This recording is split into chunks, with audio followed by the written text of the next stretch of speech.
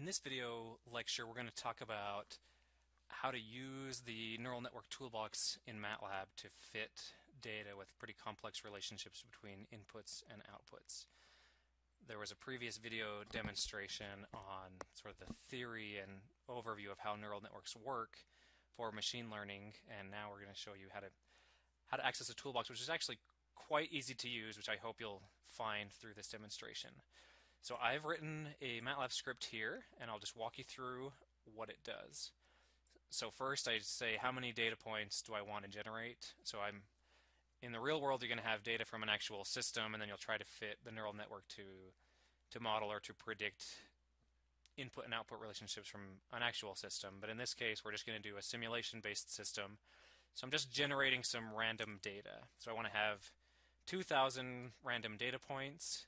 I'm going to have 6 inputs in this example, so I just want to generate a bunch of random numbers for these inputs. So I'm just saying they're all going to be between 0 and 10, and so I just create 2,000 by 1 column vectors that are generally going to have a value between 0 and 10, and I do that for 6 different variables.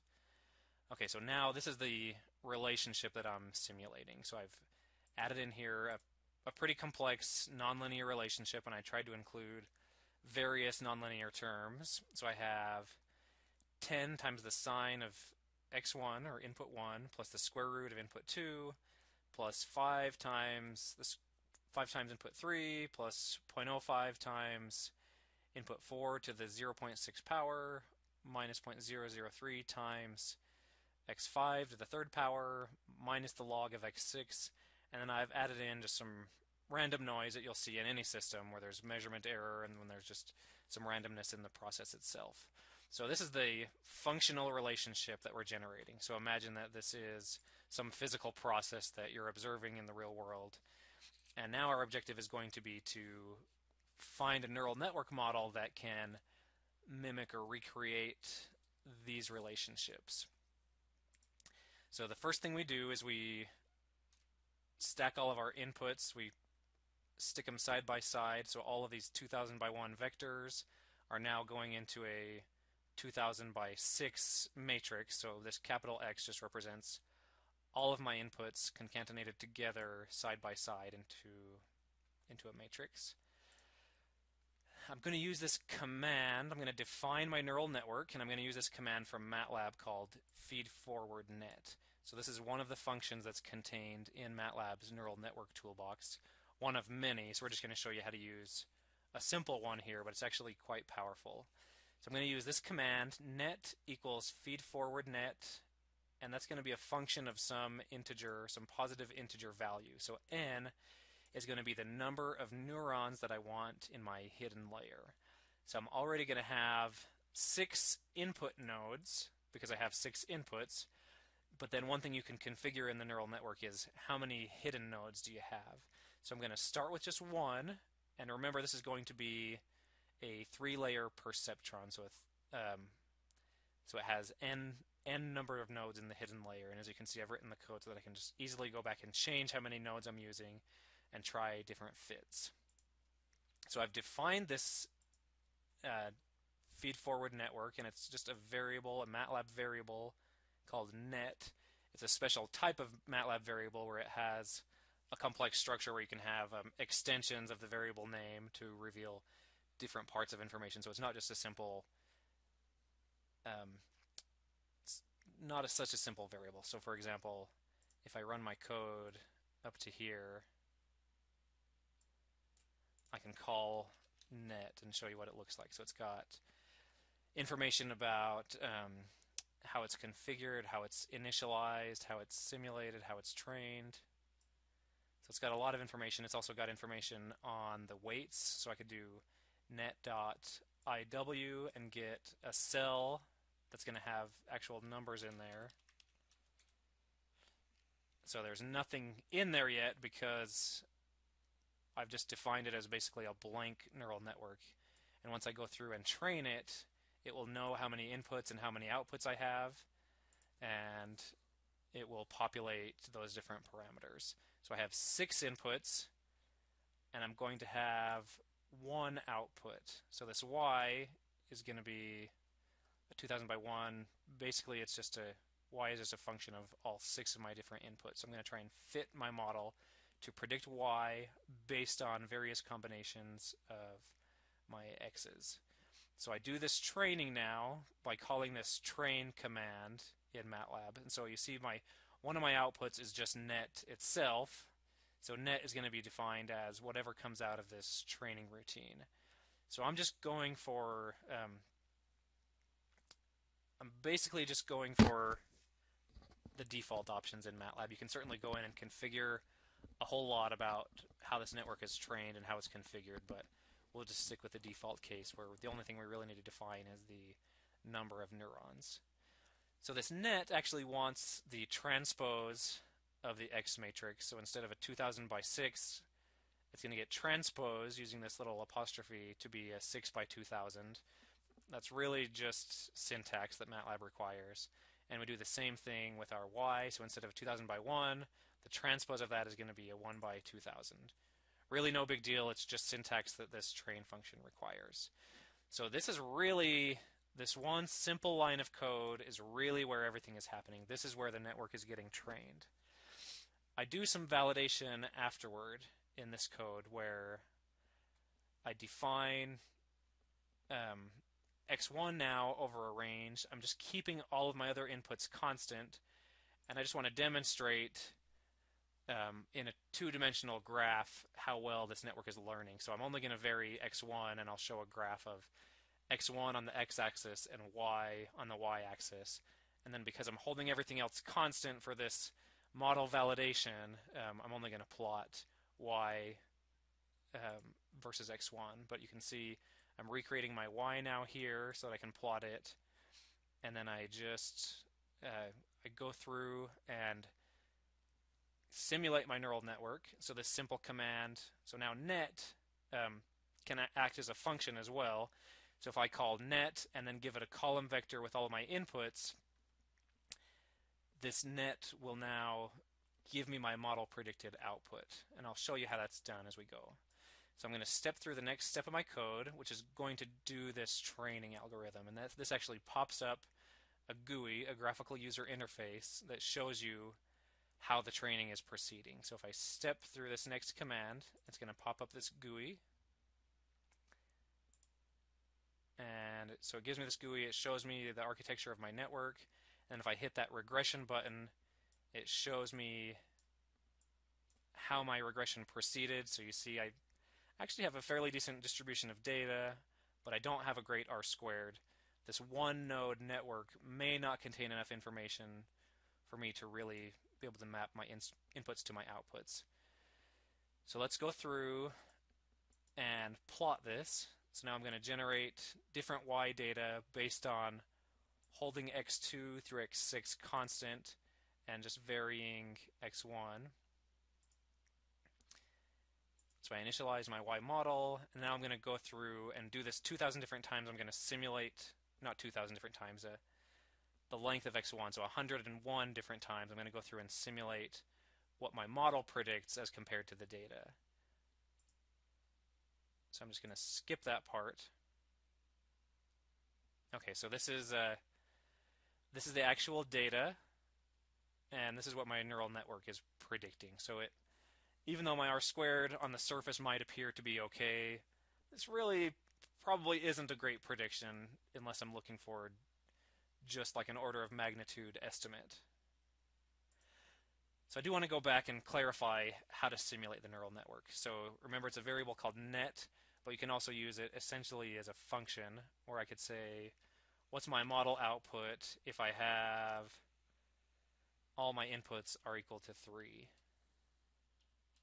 So if I go in and give it a column vector, this is going to spit out my model prediction. So you can call this net in a pretty simple way with my x1, x2, x3, x4, x5, and x6 arranged in a column vector, and that spits out my model prediction for y.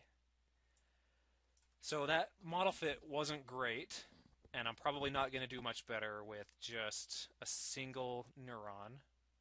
So I'm going to go try it again. I'm going to change my number of neurons now to 2 and try this model fit again.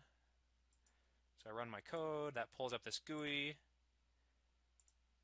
And if you're able to catch it, you can actually see this model learning in real time. Okay, so now with 2 neurons, you're seeing that it is capturing some of this behavior, but that 2 neurons probably isn't enough to model this relationship. It's modeling the relationship from Y to all of our inputs, but really the relationship we're trying to observe is how well is it capturing the Y as a function of input 1 or x1. So it's actually capturing that shape fairly well, but as you can see, it kind of falls apart here. So, and again, it's looking like we got a decent fit. So now what I'm going to do is well, let me run this again first. So we're getting an R squared of 0.956, and I'm not changing anything in my code. It's still going to have the same input data. It's still going to have the same neural network structure. But if you remember from our last demonstration, this neural network toolbox is guessing random values for all my initial weights. So that means my results might change every time. This is a non-convex, non-linear programming problem, so it's going to settle into a local minimum. So the random weights basically determine which local minimum you're settling into. So you can actually observe this learning as you go, learning as it goes. So as it takes these iterations and it calls them epochs, it's trying to learn. And so now we had a worse initial guess, so we're settling into a worse local minimum, and we're not getting as good of an R squared, and that bears itself out here. We're not capturing that relationship at all. So after a couple of tries, we might need to move on to try more neurons. So that gives us more model fitting parameters, and we'll probably get better R squared values. So again, not a good fit. So there is definitely this element of trial and error and seeing how well your data extrapolates when you have different combinations of inputs, or how well your data interpolates. And as you can see, MATLAB is giving us the R value actually for our training data, for our validation, and for our testing data, and then it also gives us that for everything. So I've changed my number of nodes to 3, and I'm going to try retraining. And it's fun to see this learning as it goes. We're getting a much better R value. And I misspoke earlier. This is actually R, not R squared. And you can see that this 3 node, it captured this behavior pretty well, but it didn't quite get the full story. So it's not doing so great over in these regions of x1. So let's give this another shot. Let's actually go to 4 now. So in general, the fewer parameters you have to use, the better, and you might even want to sacrifice accuracy in terms of your R squared value in favor of simplicity, and you're also preventing against overfitting. So 4 gives us this fit, so it still might not be that good. So I'll go back and just try 4 again.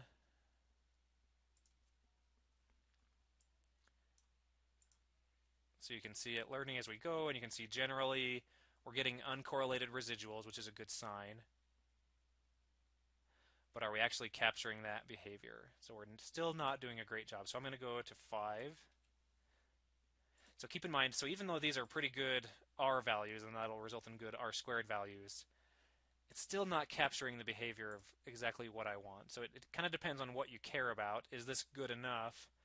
And I want to see, I know that a neural network can represent a sine wave a lot better than this. And I know this function isn't just a sine wave, it has a lot of pretty complex behavior in it. But I know that it can do better than this, and I may want better accuracy than this.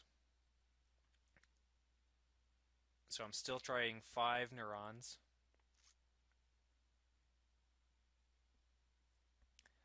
Okay, so we're still not quite getting there. Let's try 6.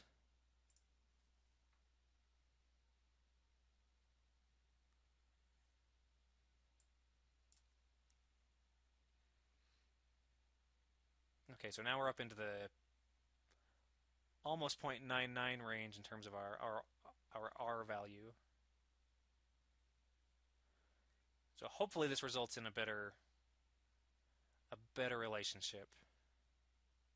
Note that my code hasn't reproduced this. Okay, so now we're using 6 neurons, which means 6 of these hidden nodes, which means we have a whole lot of model parameters in there already. And now our neural network is capturing this sine wave with a pretty high level of accuracy. We have uncorrelated residuals. So we may actually, if we really cared about what we're doing with this data, we may try some other validation steps, try seeing how it's capturing the relationship of y with x2 and y with x3. So we're really just looking at a snapshot of our model and seeing how well it's doing with respect to one input. But we might care about doing this with respect to other inputs. But as far as this video demonstration is concerned, you can see that a neural network, it does have this learning aspect where it's changing those model parameters until it gets these predictions just right. And you can see that it has quite a bit of power so that it can represent a function like this, a sine function, using completely different model structure, this hyperbolic tangent. So this hopefully demonstrates the power of a neural network, but you can also see that there's a bit of trial and error here. There's certainly a lot that needs to go into this.